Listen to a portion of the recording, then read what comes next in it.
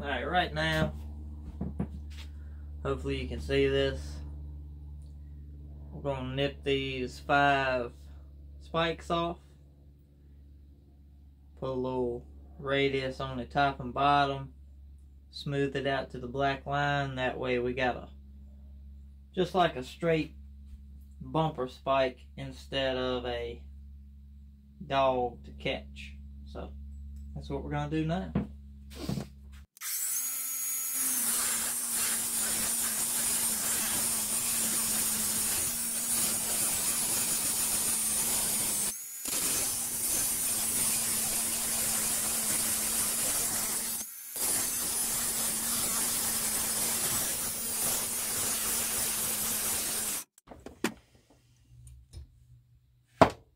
You don't have to cut all the way through, just get a good score and it'll just break right off. Hear that?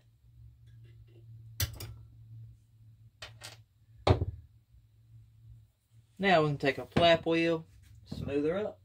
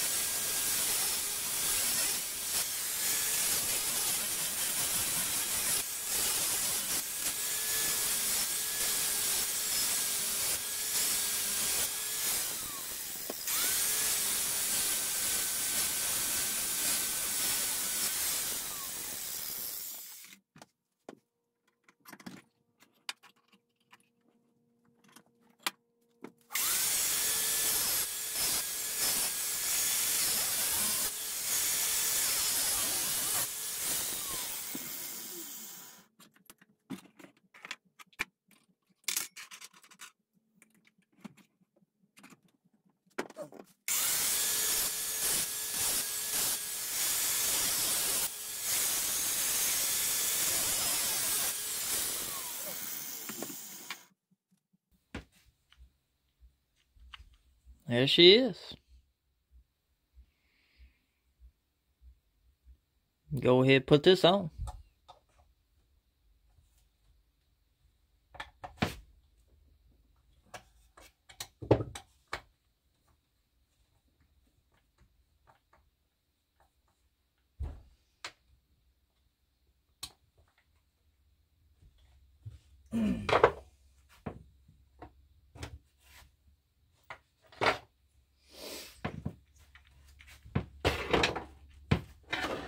There she is.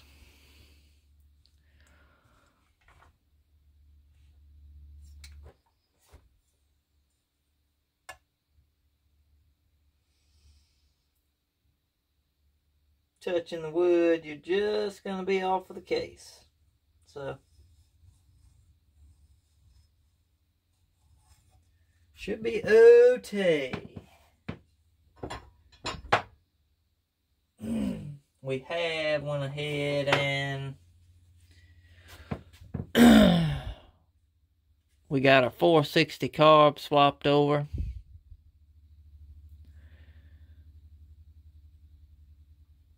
Had to drill our impulse. That's not the impulse, but change this choke rod out.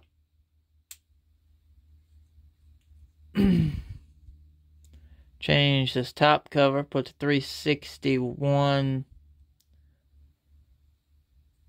compensator on the 460 carb. Took the 460 pump cover off with your impulse nipple and just stuck it on the other spare carb. And we went ahead and drilled our new impulse hole. This one was already marked out, just needed to drill it.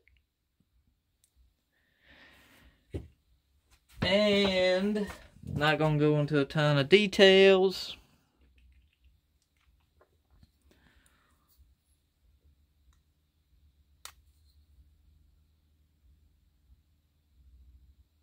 But there is a little bit of modifications made inside.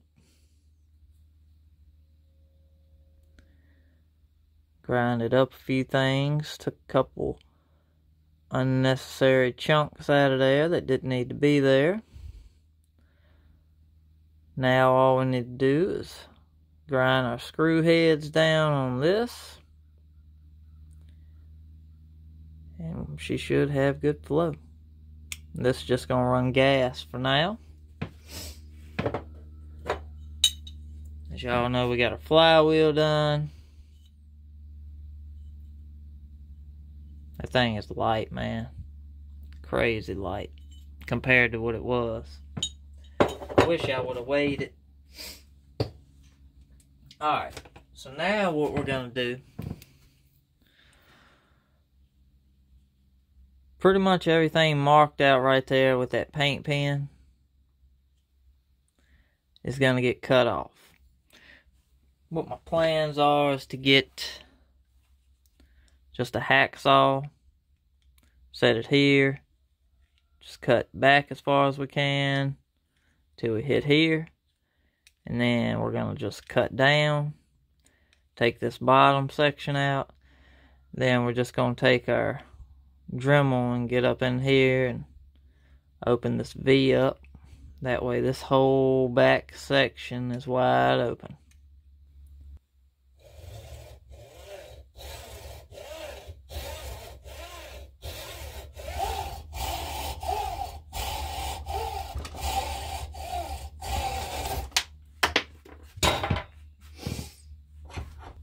That's what we got there. We'll clean it up, take what's in this V out, smooth all this up, make sure it ain't jagged, bevel these corners, that way air flows nice and smooth around it. Not worried about the top, just the sides and the bottom. Also, this piece, instead of leaving it flat, I'm just going to slightly bevel this outside edge. That way the air kind of just flows in nice instead of around that sharp corner. When you get into stuff like this, all the little details are what's going to keep bumping your power up. Doing your muffler mods, porting and stuff like that, that's going to give you your biggest power bump. And then after that, you're chasing all those little pieces of horsepower that you can pick up here and there. A lot of saws, it's not really worth it to do it, especially work saws, because it takes a lot of time to get in there and finesse all this little stuff. But on a decent race saw, you're trying to make all the power you can. Every little bit is going to help you. Here's the back of the horn now. Took those little ears down. Just made it into a little mouth kind of. Beveled all the edges, sanded them, made sure everything was pretty smooth. That's what she looks like inside.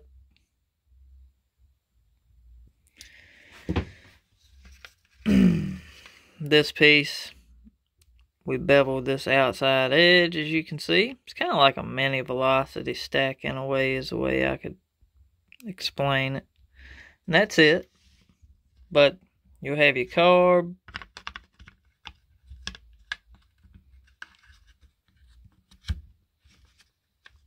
this piece, and look how much more open that is. Whoop whoop.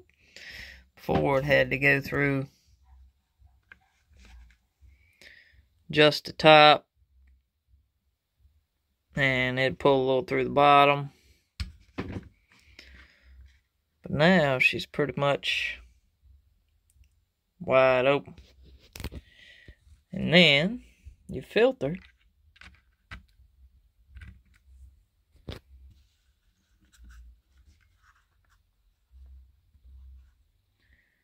Sets there.